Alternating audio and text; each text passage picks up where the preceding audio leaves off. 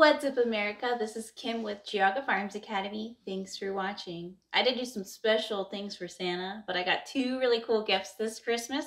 One was a Shark new hair blow dryer, and I love that. And I also got the Leupold Performance Eyewear Ballistic glasses. So we're going to check those out today and see what we think. I'm not super into fashion. I mean, I shoot guns for a living and for fun. I like to have campfires and go mudding, but I still like to wear makeup and do my hair and look cute. And so most ballistic glasses are not very fashionable or cute. So when I came across these, I thought they were really neat, and they were a little bit expensive. So that's why I waited for Christmas to get them, but I really like them so far. So let's take a closer look at them. Comes in a really nice hard box. I don't usually unbox things, but I kept it just to show you guys. So inside it comes with a case. Really cool. You're going to notice right here is it says designed, machined, and assembled in the USA, which I think is awesome. I went with the Catmay. That's the design of the glasses, the black with the gray lenses. So we have the case. There's another little bag it comes in. So very nice. You can see the Leupold name there. One thing right away is I was surprised by how light they are, which they specifically designed it that way so that they're comfortable to wear all day. And they're very strong. Even though they're very light, they're very strong.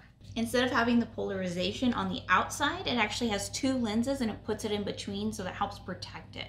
They're also optically centered, so the sweet spot lines up right where your natural line of sight is, so you have less distortion.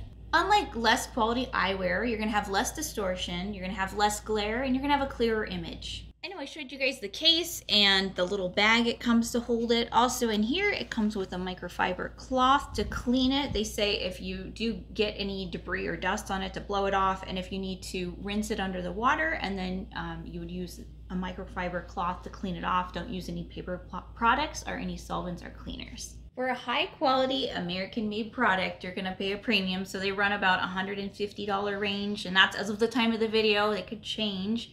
But I was really happy so far. I'm gonna wear them, like I wear them often. So if they scratch or if I have any problems, I'll do a follow-up video.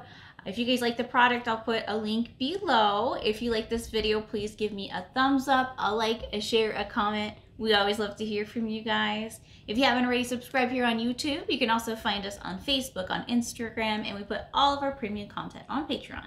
Until next time, remember, it's always better to be judged by 12 than carried by 6.